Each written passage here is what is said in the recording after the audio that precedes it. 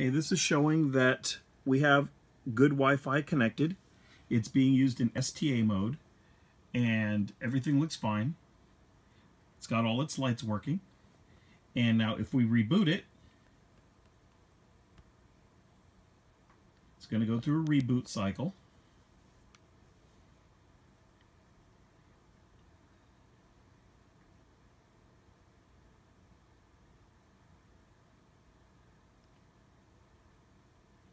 This is a firmware issue. Is when it reboots, the Wi-Fi gets turned off, even though the little flag says it's on. It really isn't on.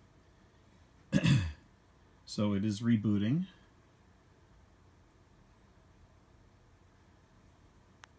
See the lights going on it.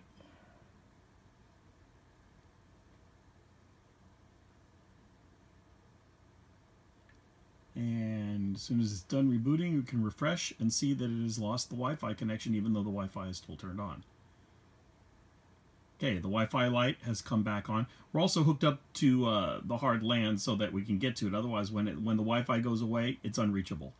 So, Wi-Fi is back on. You should be able to refresh. Or I should say, not the Wi-Fi is back on, but it rebooted. Refresh the browser. And now we see here, Wi-Fi is disconnected. So now we have to go to wireless to get it back. The only way to get it back is to go over here where it says Wi-Fi is off, but it's green. Click it. Apply. Click it again. No, go back to...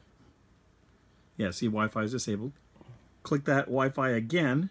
Now it says Wi-Fi off with green. And apply. See, it says Wi-Fi off, but it really is backwards. That should say on. And now it has reconnected. And the Wi-Fi is working again. So anytime it reboots, anytime it power cycles, Wi-Fi quits working.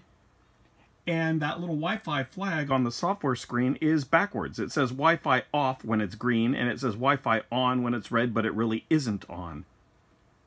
So this is a firmware issue, needs an updated firmware to fix this, or let's just return it for a refund. I have 2 of them.